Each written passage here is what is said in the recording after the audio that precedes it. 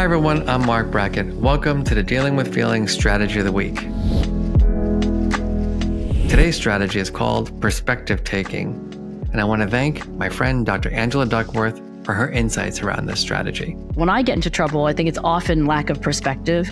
And then the question is like, how do I get more perspective? Because when you're there, I think you don't realize it. I met with my therapist today and I was like, I want to thank you, Dee, for being with me this year. And I feel like one of the things I learned is that thinking about your emotions, talking to a therapist, talking about things like this, it's not just for crises. What struck me the most was when Angela talked about how she lost her confidence and the strategies that she used to manage her feelings.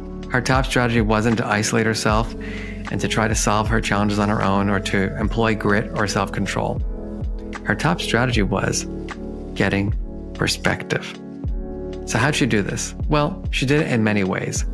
Journaling, therapy, leaning hard on her husband and family, calling her mom, who appears to have learned a lot from Angela based on what she told her.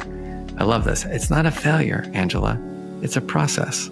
Often when we're struggling, we isolate ourselves. We try to find ways to solve our challenges on our own, or we get anxious and depressed all by ourselves. But what if social support seeking was the norm? As Angela pointed out, the problem with perspective taking is that you don't always know you need it when you're in the middle of not having it. Now it's about you. Take a moment, please, and think about a recent challenging situation, a time when you felt a little uncomfortable, or maybe you had a difficult feeling. Did you reach out for support, or did you try to figure it out all on your own? How might have you gotten a wider perspective on this? Would journaling have worked? Calling a friend? Calling a family member?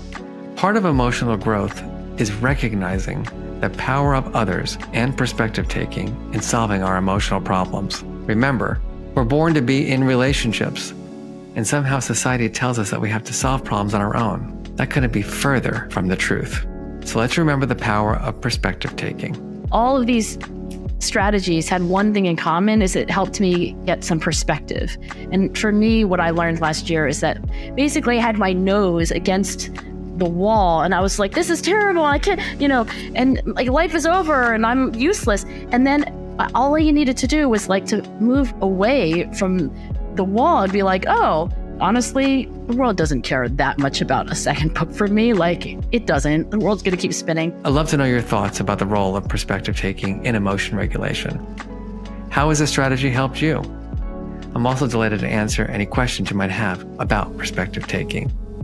And on that note, my hope is that you add perspective taking to your repertoire.